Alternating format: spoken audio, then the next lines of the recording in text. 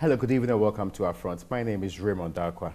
Tonight, my guest is a woman who's been recently described as the messiah of a campaign and the people's representative.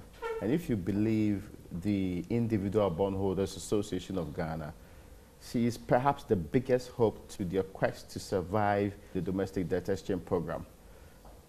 She was, for a very long time, 24 good years at the Supreme Court. And she's now retired.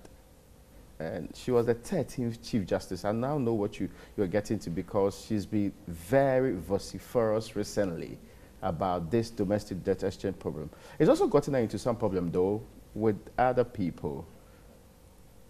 Justice Sophia Akuffo, you're welcome to Upfront. Thank you. I hope you are doing well. I am doing well. Don't I look well? Well, yeah, what to believe. You are doing well. But, you know, more recently, I mean, yes, you are retired, right? So yes. Life as a retiree, how is it like? You no longer have to go to the Supreme Court. That's known for sure. Yes. You are very busy with the IEA too. That's yes. also known for sure. But generally, how's life like? It's been full. It's been interesting. It's been restful. I can choose my times more effectively than before. But for me, it's been very good. Do you miss time on the bench? No. I've served. I finished. I'm happy to be retired. I'm happy I'm not each time saddled with having to write judgments and agonizing over decisions and so on and so forth. So I really don't miss the work. And I don't think that most judges, after a long course on the bench, miss the daily grind. I doubt it. Oh, really? Because you seem to enjoy it. I used to report from the Supreme Court. And, I mean, the control, the power, the ability to make the entire place go quiet in a second in your presence, that's something that gives you a lot of power. So you surely should be enjoying that. No, it was work which you have to do to your utmost ability.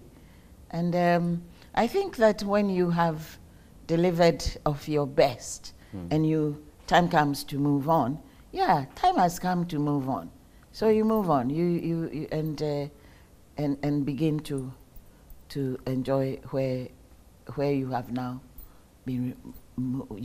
moved to. It's life, isn't it? So apart from work with the IEA, where you are a senior fellow, what else do you do? Well, I'm still chairing the COVID-19 National Trust Fund. National Trust Fund. Emphasis, not the COVID-19 fund. They are two legally different activities. The trust fund. And I get why you are separating the two, because for sure. There's a lot of concern about COVID-19 funds and which way is being used in the case that has been reported consistently. So I get why you are separating that. And then people would put my face there and start insulting me. Yeah, because they actually think and they forget the word trust. Oh, I see. See, trust fund. Yes, and two different entities altogether. That clarity, do you often have to let people know, or you don't need to do that? Oh, I think I have now virtually given up trying to explain to people. Yes, because we've had press conferences. We've had our staff go on so many media to explain, to distinguish, and all that. But it appears that, to me, and please don't take offense, it appears to me that even the media is not interested in the difference. If it sounds exciting, if it sounds scandalous, if it sounds, an opportunity to throw mud at some public figures, yes, let's do it. The COVID-19 National Trust Fund is the trustees are myself, the Archbishop Akuffo. Does he deserve slurs being cast at him? The Deputy Governor, Elsie Awaji, does she deserve any such thing? No. Gifty Afenidazi, same thing, she's a member. Dr. Tanko, heart specialist. Dr. Oforisapong, a philanthropist, businessman. Kofi Bakna. Are we going to be spending charity money? Are we going to be stealing monies? The monies we handle are charity funds, not monies that have been donated to, that have been given or loaned or gifted to the state. These are monies people, you ordinary people, companies, families, groups, during the height of the pandemic, people who wanted to contribute somehow to the alleviation of the plight of those who might be affected by the pandemic in one way or the other, or to help support whatever was being done in the fight against the pandemic. That's the money we control. And at its maximum, it was inclusive of the foreign exchange. There was some small amount of foreign exchange from Ghanaian students, one group in Holland and another, some people from the US. It was, if you're taking current values, it would be round about 72, 73 million, not billion, Ghana cedis, okay? But in real time, it was about 54 million when we were really using it and applying it. And there's still a small balance left of approximately 6 million cedis, which we're using to mop up a whole load of other activities which are incomplete. In fairness, I saw some breakdown of what you use the money for on the website, with some specifics. I mean, to the groups and the amounts denoted to it. So when there was a conversation about people not accounting for the COVID cash, I'm not sure they were directly referring to the trust fund, because that detail was there. But you know that conversation came up, right? But we are an accountable body, accountable under the law, and strictly speaking, accountable to the people who brought the monies, and accountable to the people of Ghana in whose names the monies were being given as the beneficiaries of the money. Yes, so right from the start, and I've already mentioned the names of the people who are the trustees, and we were most concerned to make sure that everything else aside, as much of that money went into doing what the fund was set up to do. So one of our first policies was that even the administrative costs must not exceed 10%. And on average, the administrative costs have not even reached 10% of what we received. For clarity, that's not a government rule. Your role on the trust fund, it's not a government rule. It's government in the sense that we are set up by statute. Okay. So it's a public fund. It's a public charity, a statutory charity. Yes, and we were sworn in by the president. Yes. I'm asking this because it's come up. You know, when you joined the picketing, some had insisted that, well, but she's part of government anyway. So she cannot really be absorbed 100% from the things she has complained about when it comes to general management of the economy and everything. What has administering charity funds, which have been ring-fenced, completely ring-fenced from all other strings of government, what has that got to do with the national economy? I get you. I mean, I get that, but well, that's my one of the question issues that, then yeah. is to every person who even wants to ask that question. No, I get you. Now, why then did you join this picketing? You explained previously that, well, I mean, you felt that you needed to identify with the people. At the time that you had joined the picketing and you were live speaking on TV, some were sharing details about what you are currently entitled to. Yeah, insisting so what? That you really are not with the vulnerable and disadvantaged people who were there. And so if I feel, don't you ever feel empathy? I do, I mean, yeah. With people or with persons or with causes or with groups who have nothing to do with you, who are not, you're not necessarily in the same position as they are. Well, I am in part because I do have some government bonds that I used my pension money to purchase. Okay. Yes. But even if I didn't, what's wrong with that? You can't a person take a stand as out of principle that there but for the grace of God go I, and therefore if by the grace of God I've got voice, why shouldn't I use it? In fact, I've decided that after this,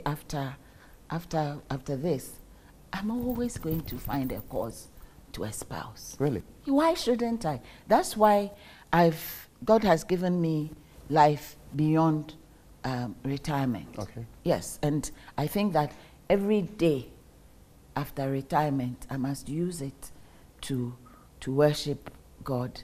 But there are many ways of worshiping, isn't there? Yeah. And part of loving your neighbor as yourself is also worship, isn't it? Well, at least I think so anyway. I get your point. Is it fair to ask you why now? Why not now? Oh, why not now? What should have happened before? Maybe nothing had tickled me until then. A lot of things have tickled me. Okay. And maybe it was because last week I saw on the news, on Joy News, I saw on Joy News the people who were picketing. Okay. And I recognized some of them, and it really touched my heart because I knew them to be people who have held all sorts of positions before, and it struck me just how deep this debt exchange matter, how deep it has cut, and has cut the wrong group of people. Yes. And in fact, I was so concerned, I actually even started calling some of my former colleagues on the bench, whether they had also gone and put everything in bonds when they retired. Okay. Because that has happened to a lot of people. Yes. Your thoughts, your appreciation, and your understanding of what the entire domestic debt exchange is, and why you chose to join them at the time that you did, has also been questioned. The words of Gabi Asare. By whom? Gabi Asare. And what gives him the right to do that? And why should you bother me with what he has to say? Because he's very influential in government. As what? As cousin to the president, he has a lot of power. In fact, half of the time, whatever he says is going to happen in government rarely happens, actually. Well, so you say. As me, I don't know about that. I'm a private citizen of Ghana, minding my own business and choosing how to mind my own business. That's it. You know, there's one, and that is why I've decided that, yeah, I've rested enough since retiring, and the strength I have, I'm going to use it positively as much as I can. It's that we like to package people into silos. This one is this and should be doing this. This one is that and ought to be like this. This one is related to this person. So this must be how the person should be thinking. Nobody tells me what to think except God. And nobody can tell me what to do with my time and what to say about anything going on in this country. Thank God we have a constitution. Flawed though it might be, at least the right to say what I want to say and the right to the freedom of conscience, that's mine. And nobody will trample on it, however influential they are, wherever they are influential. I find it rather insulting. And all I can say is that people like that, I refuse to engage with them about anything, because I know where I'm coming from and I know what I want to do. Those who piggyback on other people, they can do whatever they want to do. So please, in this discussion, let's talk more about things that have to do with the better interest and the greater interest and benefit of the people of the Republic of Ghana, rather than some, I don't want to use the word that's coming to my mind. You've been questioned on that. By whom? But the presumption being that you do not appreciate that you can, on your own, exempt yourself. And that there are guarantees given you in that capacity. Oh, you see, that is exactly what I wanted people to understand. There's even this concept of self-exemption. I don't even, well, I'm not really into finance and that level of financing. Okay. I will be the last to say I know anything about it. But I know when I've contracted, right? Okay. And when you purchase a government bond, it is exactly that. It's a contract binding the government, binding the state along certain terms. So if you want to tinker, or if you want me to now come and agree with you new terms of our transaction, you don't try to shove it down my throat with threats, with veiled threats, with cajolement, with half-truths and things like that. Secondly, before you come and tell me if you don't soften up on if we don't adjust the terms of our transaction, if you don't come and do it, the nation is going to collapse. You need to tell me a bit more than that. And I still say that I need to know a lot more. And so I, for example, did not sign up on the debt exchange. Not at all? No, why should I? I didn't. Because it had not been properly explained to me. It had no assurances had been given to me. You see, it rather made me begin to get a bit suspicious that regardless of the terms of the transaction, government will try in one way or the other, which of course they will fail, but will try to renege on the terms of our transaction if I do not Okay. bow down to the innovation they want to create. Yes. I'll engage on the question about the explanation on where we are as an economy and whether or not we can survive without the domestic debt exchange. But you were asking for information on this. Could it not have been more appropriate if you, mindful of your status, met the finance minister or insisted on a meeting with him for the answers that you needed? I am not my status. I'm Sophia Akuffo, the daughter of Reverend and Mrs. Akuffo. Okay? But not just that. That is who I am. Yeah. That is who I am.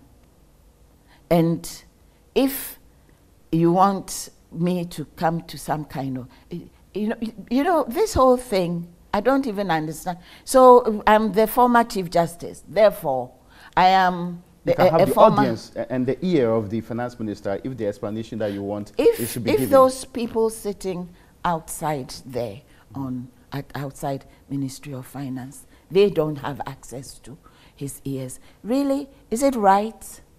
I don't believe in spurious privileges and things like that. I guess the question I'm trying to ask is, did you try to get this information from the right source, that's being the finance ministry, and the minister himself, for example? As to what? As to the explanation you require on the scope of this particular detection program, and the other question you were asking about where we are today. Aren't I just an ordinary Ghanaian? What the information anybody thinks I'm entitled to, I believe Bob No Rank Ghanaian is also entitled to that information without even having to ask. Openness, transparency, accountability, these are enshrined in our Constitution, surely. No, I get your point, because I mean, I was asking this because many have been asking, what triggered this engagement?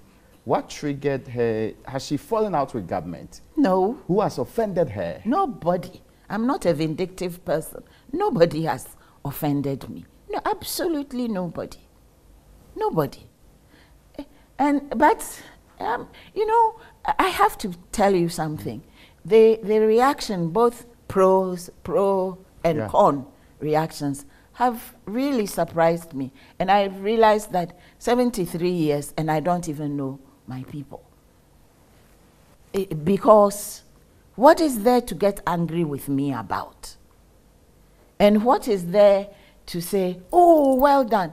Everybody should be talking about what is going on. You even said that you've been on guard, which presupposes that your previous position was to keep quiet. No, I was ungagged in the sense that when I was in service, in government service, as a judge, you don't go shooting your mouth off about anything because you don't know what is going to be in the docket before you. Yes, and when you're a Supreme Court judge, a judge in the final court, you should not shoot your mouth off and be unguarded so that you have to recuse yourself from every other case. I get you, yes. Yes, you become a waste. Yes. So you keep to your little corner. You don't let yourself be heard too much on national and topical issues that have the potential of landing before a court.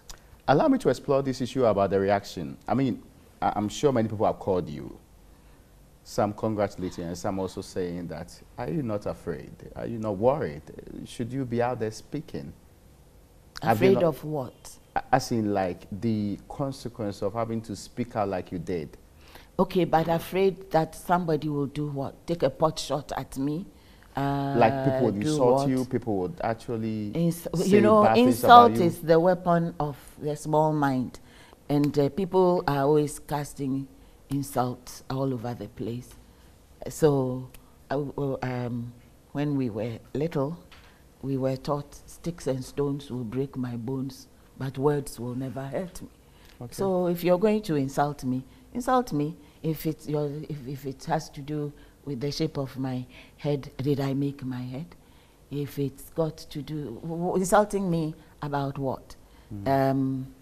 That I don't understand what's going on. Okay, so I'm going gaga in my old age. Okay, so I'm still entitled to my gaga reactions, you know. So you insult me. Does that make me what you're insulting me that I am? No, it doesn't. Does it diminish me? Not in the sight and in the mind of right-thinking people. So I'm grateful for the support that I have received. It has really surprised me because I went there simply to do something that I frankly and honestly and before God I found the right thing to do. Yes. I was just going to go and sit with them and hold the placard. In fact, I made enquiries. Do I make my own placard and bring it? What do I do? Where are you? So on and so forth. And then so the person said, well, maybe you should bring a chair. You don't have to bring the placard, but you should bring a chair because there may not be enough chairs. So I went with my chair. Was it your first one? Yeah. First picketing or protest in such a form? Was when it the I first was one? a student, we've been there, done that, you know, at Tampon days, this and that. And when you're young, you do it. I didn't expect that certainly I haven't done any such thing since I was in my mid-20s. Yeah, but I felt compelled to do so, and I have done so. And I'm happy I did so. And I will support every worthy cause that it comes henceforth. Have you lost friends through this protest, picketing? Have you lost friends? I don't think so. You see, in my life as a judge, most of my friends are friends from way back. Yeah. Because you're limiting the opportunity even to make new friends. Okay, yeah. So as to, like I said, you need to ring fence yourself so you can do cases, you can sit on cases. So I don't think so. Rather, I've been getting messages from people who are not even in my contact book, you know, numbers, and they saying all kinds of things. Are they applauding you? Yeah, Nobody has actually phoned me or sent me a message to insult me. Not at all? No. Nobody has. But you're told what happens on social media and the other alternatives, right? You know, long time ago, I taught myself not to see what I don't want to see. So, for example, I said I saw something on your on Joy News. Yes, I watch Joy News. That's about the only channel that I watch, and then I will watch some of the foreign news programs. But for most of the day, I'm not watching any news, and I'm not social media. I go on Facebook to share devotions. On WhatsApp, I've got my WhatsApp friends and people. Oh, you handle your own social media? Yeah. Why should somebody, who am I to have somebody? In all fairness, a former Chief Justice certainly might have a very proper team dealing with the social media. Team, what for? I mean, it might sound more complex.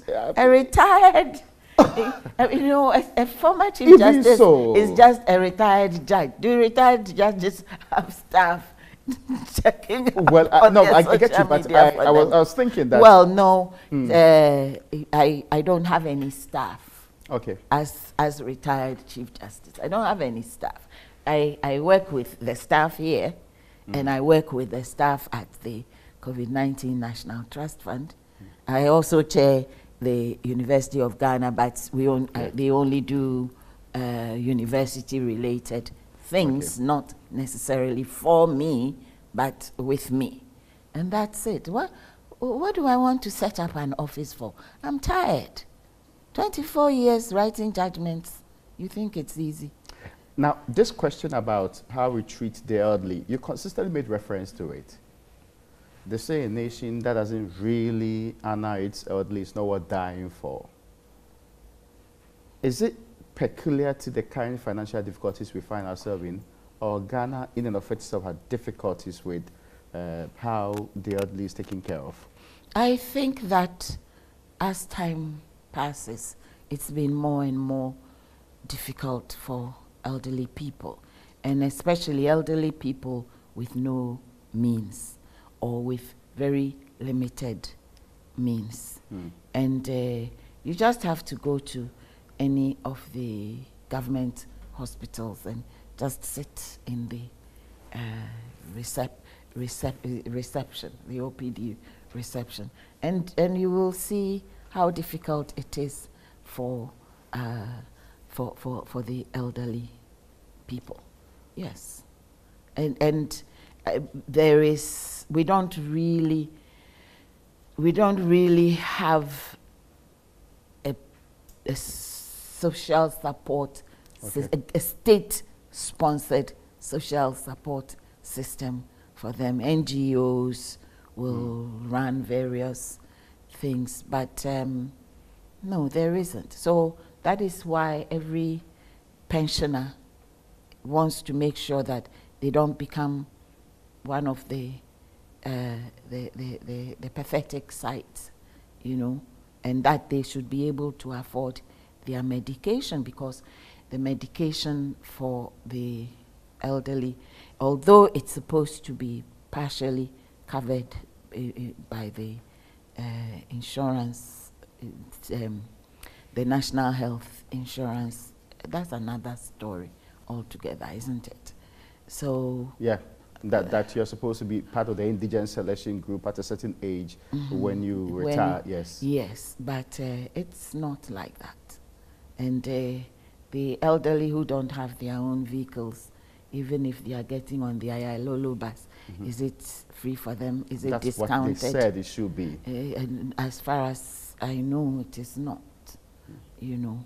And in any case, imagine that you've retired and you want to come to town and you're waiting for the Ayalolo bus, and all those young people are hustling you and all that. The question that when you were talking about the things that you have done and your role in the judiciary and all of that, does it surprise you when people connect you to the president because of your name?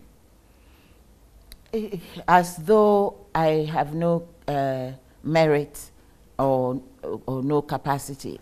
Yes, that irritates me, but I don't let it bother me. They don't know that you are appointed to the Supreme Court some 24 years, and you spent 24 years there. They didn't know that you're even appointed by former President Rawlings to the Supreme Court. Yeah, that never comes up. No, it never comes up, and so actually I made sure if you well, of course people have such short memories, but I made sure that in the speech I was asked to give when I was sworn in by the president as Chief Justice, I commented on the peculiar fact that it was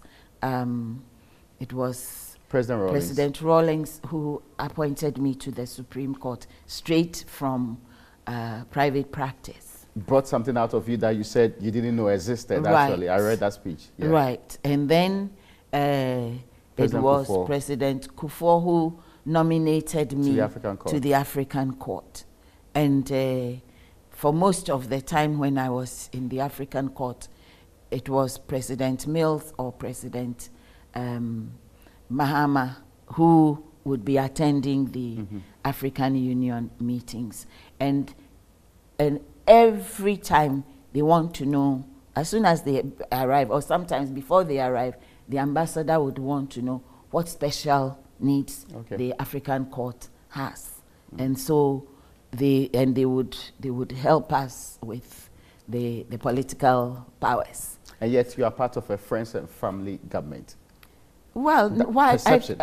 Well, that's perception, and I know what I'm worth in terms of the work that I do and have done, and I know that every assignment ever given to me, certainly in the public sphere, I have acquitted myself very well. I'm getting that, but this clarity and all of that for a very long time, and well, perhaps, so if today somebody asks you for your political ideology, can you state one? My political now you're on guard. You are not under any compulsion to behave in a neutral way or an objective manner. You know, I think from even the profile of the people who appointed me, you can see that I have not been anybody's friend or anybody's enemy. That's why I need to know your political ideology. My political ideology, do we still talk ology? But you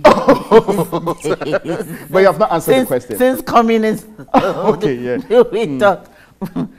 No, if I have an ideology, it's a egalitarianism. You know, for people everyone to have their space to recognized and accepted, for them to have a voice, and if they don't have voice, to have some recourse to somebody to speak for them.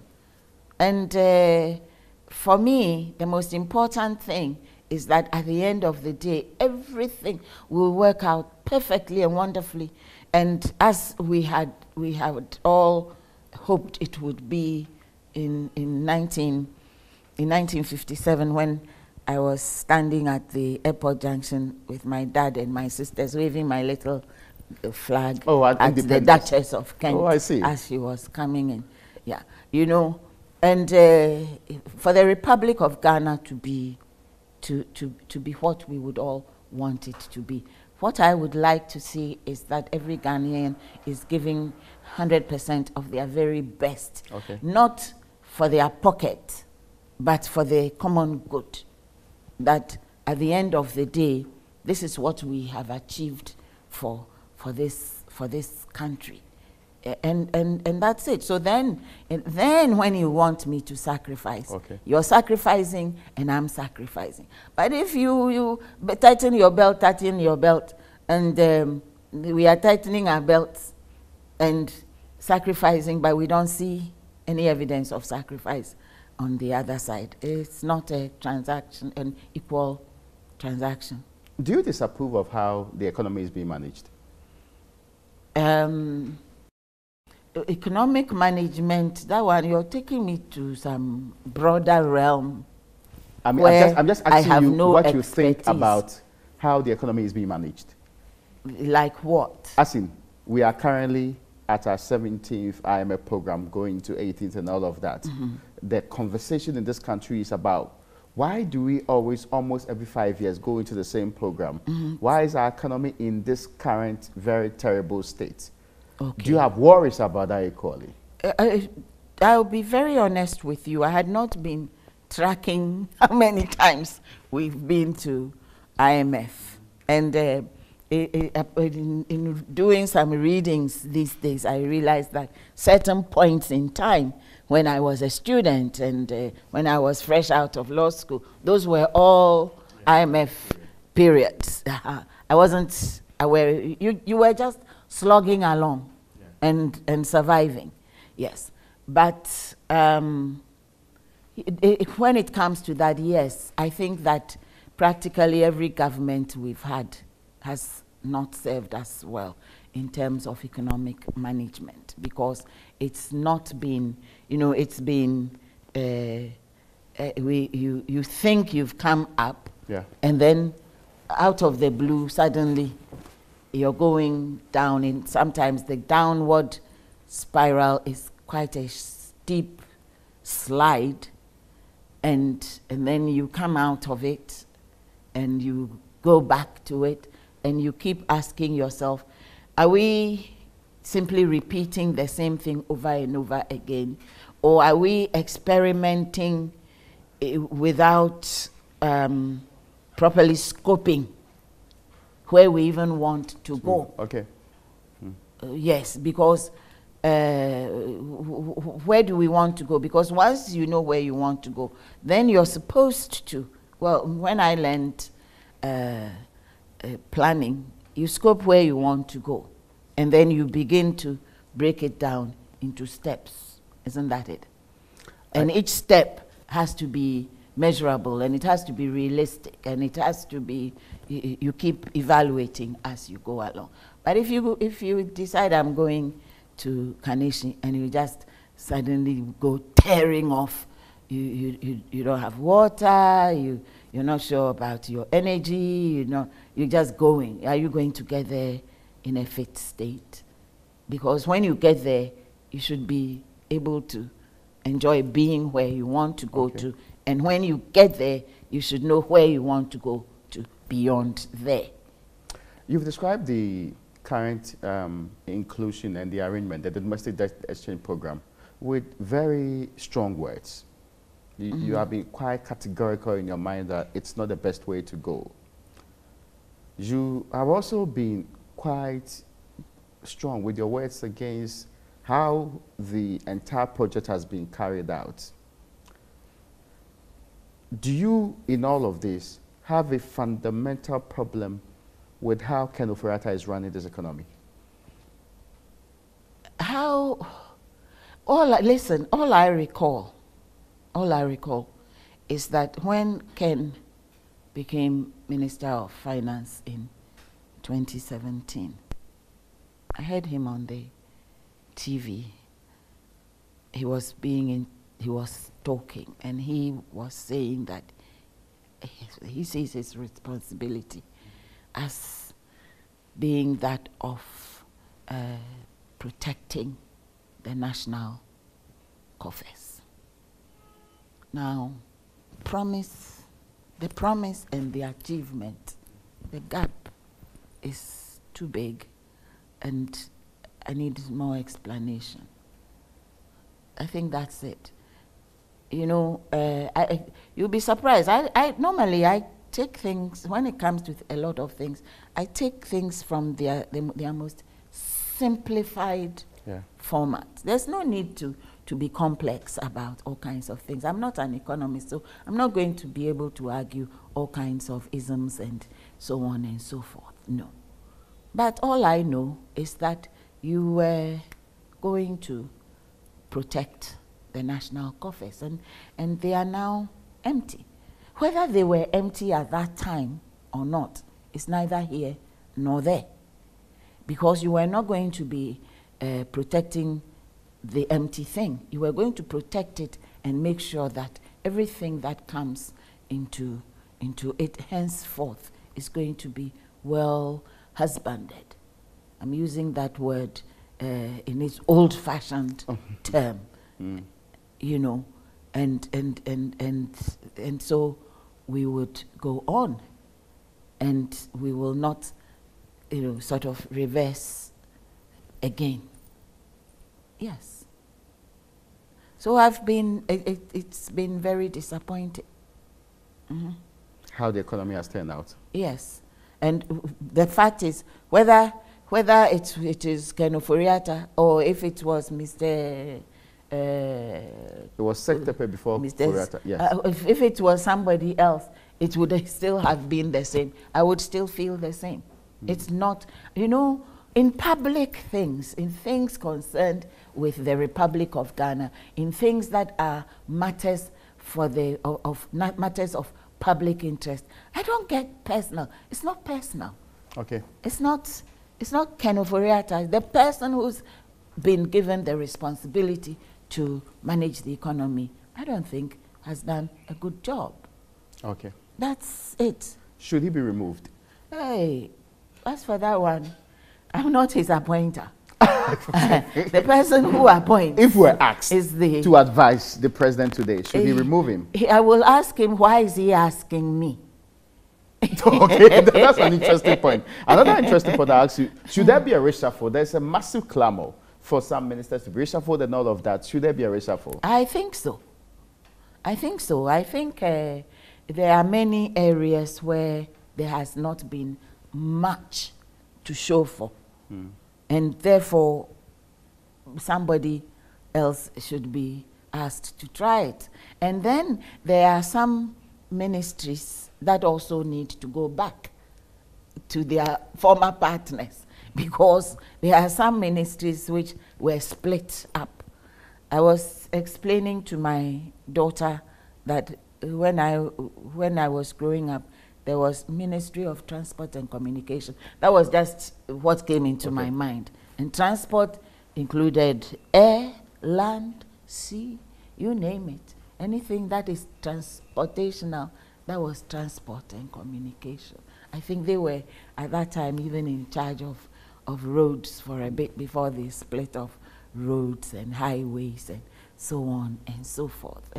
But now we've taken everything apart, and minister of this, minister of that, minister of that, deputy minister of this, deputy minister of that. And I think we've come to the point where it's quite evident that indeed too many cooks do spoil the broth, because each one thinks the other one is doing what they should be doing, or everybody is getting into the other person's way, and turf wars and so on and so forth. What would be an ideal number?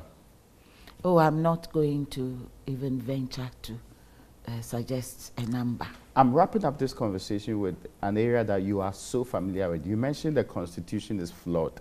There are some that believe that the entire Constitution ought to be overhauled because it's not up to the fit for purpose. There are some that are saying that amendments are required. From your experience, what would be the best way to deliver the goals of development in this country? Identify the areas of the portions of the Constitution that over the years we've been practicing it, we've been applying it, have not been pro-development, so to speak, you know. And there's too much concentration of power, and there is too much said about rights and very little said about responsibilities. Okay. And although we have in the directive principles of state policy really amazing principles, which I wish would be even taught specifically in school, because that's really where the civic responsibilities are spelled out. That part is not justiciable. They are for guidance, and so the accountability and transparency, that's where it is, right? Whereas really, and I suppose that's where it should be in the best of all possible worlds, so that it's a cross-cutting issue in everything, so that every public position anybody is holding, they are accountable. There must be transparency. And if there isn't, then what? Sometimes it is the then what that is also possibly missing. But for me, we've got a project that's going on, right? And a study going on right now. I think this afternoon at 2, Mr. Okujetu will be also chipping in on his views of the Constitution. Yes, it needs to be amended. And really what we should have been doing is that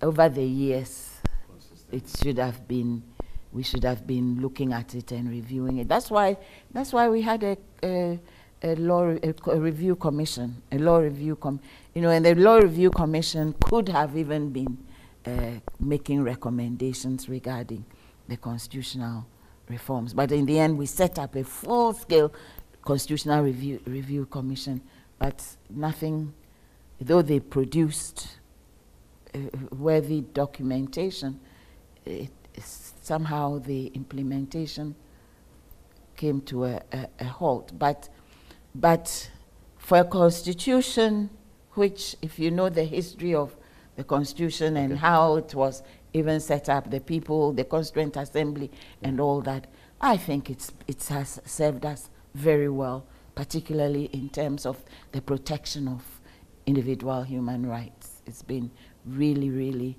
fantastic, and a lot of countries, not only in Africa but in other parts of the world, have taken some bits of it and incorporated it in theirs.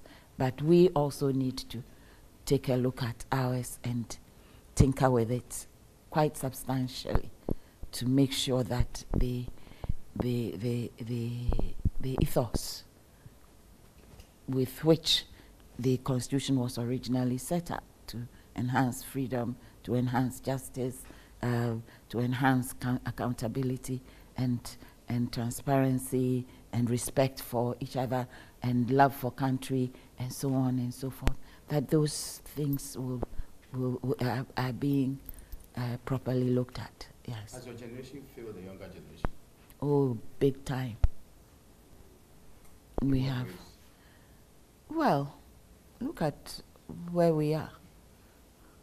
What can I say? What can I say? I think we have. I think we have. Especially those, the post-independence people. When we grew up with so much hope in our hearts, but that hope, we couldn't sustain it in the hearts of the next people. So we have. Can we turn the corner? The corner and go where? As in turn around the fortunes of this country. Oh yes, I mean we are Ghana is forever. Ghana is forever. So we will have to turn it around. It's not a question of can we. We must turn it around. Don't ask me how. Okay, I'm not going to ask that question. Good. I think maybe another time we can have that detailed conversation. Yes. There's a question, if I don't ask you, many will beat me. Are you disappointed in the MPP government? I'm disappointed. You want me to be really frank? Yeah. I've been disappointed with every single government we've had under this constitution. Because after all that we went through with the military and everything, and with we centered the constitution as the guiding principle. At least constitutionalism should have been what should have been guiding us, but we have eroded so many standards. We've eroded so many principles. Yes, it's not only the MPP government. As far as I'm concerned, every government has failed us. I'm grateful to you today. You're welcome. Well, folks, that's what we're in today's edition of Upfront.